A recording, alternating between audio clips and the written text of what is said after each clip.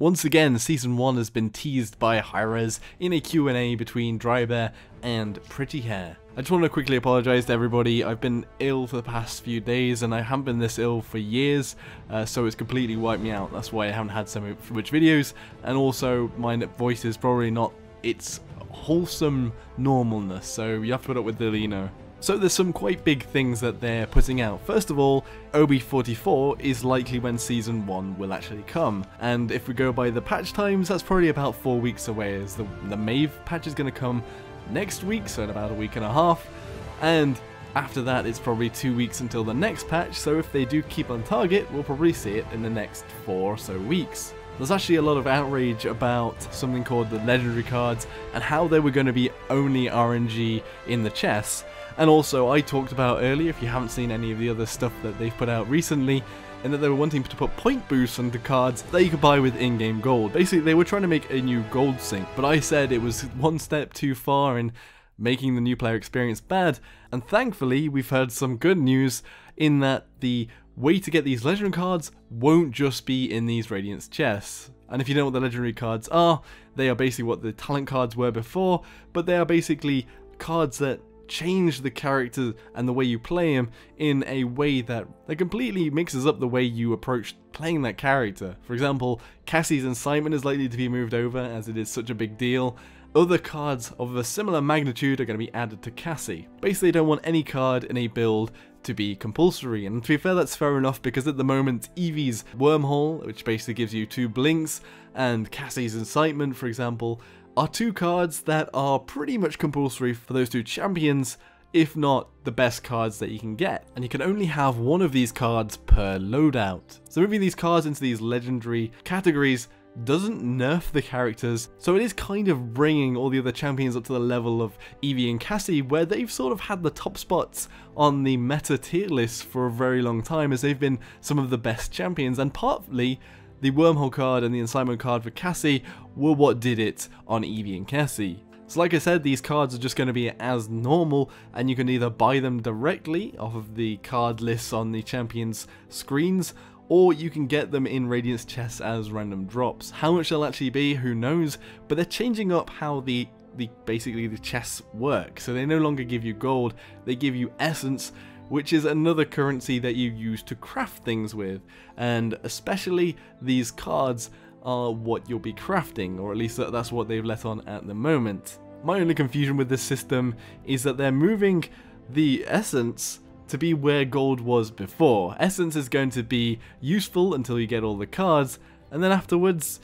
you're just going to neglect it, and you're going to have these stockpiles of essence that you're never going to use. So I don't completely get why they need these 2 currencies, but hey. However, there are actual gold sinks now. For example, mastery skins, they want something from 1 to 25, so basically an item at every level that you can purchase with gold if you achieve that level with the champion. And they gave example of title unlocks and skins, and that there would be a tier 1 of skins if you get so far, so maybe Champion Mastery 10, and then a tier 2 when you got to the highest point in that champion, and those 2 skins would basically signify how much you've played that champion, and generally that you are pretty serious about playing that champion. Another thing that they teased was divisions in ranking and an account-wide ranking, I mean like Mastery, Diamond, Grandmaster, etc.,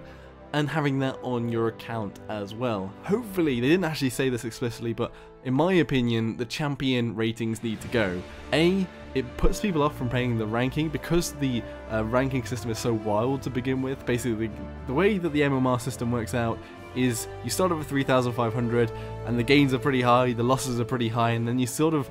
get to a balance point of these wins and losses, and the more you play, the more your rank normalizes, and then you'll get smaller chunks of ranks or rating every time, or lose smaller chunks of rank and rating. To be honest, I still think it's a bit wild even on the account setting, but it works a lot better on your main account rather than the champions, as you play all your champions more than you play single champions, unless you're one of those people that only plays, say, an Eevee. But if they remove the champion borders at the moment and the rankings, I think that this mastery system that they're putting in could replace that sort of achievement of how good you are with a champion, and having it on your account instead would mean that people wouldn't play, for example, one champion, even if it didn't fit in with the lineup that your team had already picked in ranked mode, and would probably make it less frustrating for anyone getting into it, or anyone trying to play it and getting some really random pickups. They've also said that they want to add champion banning in competitive, but they'll only do this once they get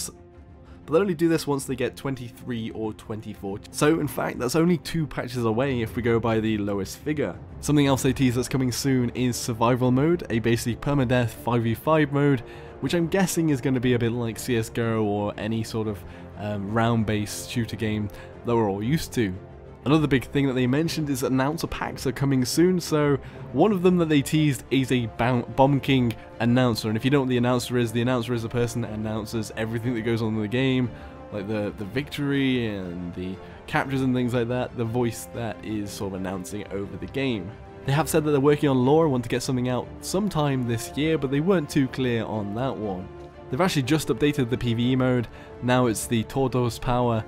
with basically 4 Makoas and a Pip, and you can go check that out now. That's just gone up now, and they basically say they want to expand that as much as possible. Another thing that they're wanting to sort of roll back is the Colossal chest and having the emotes and poses in those.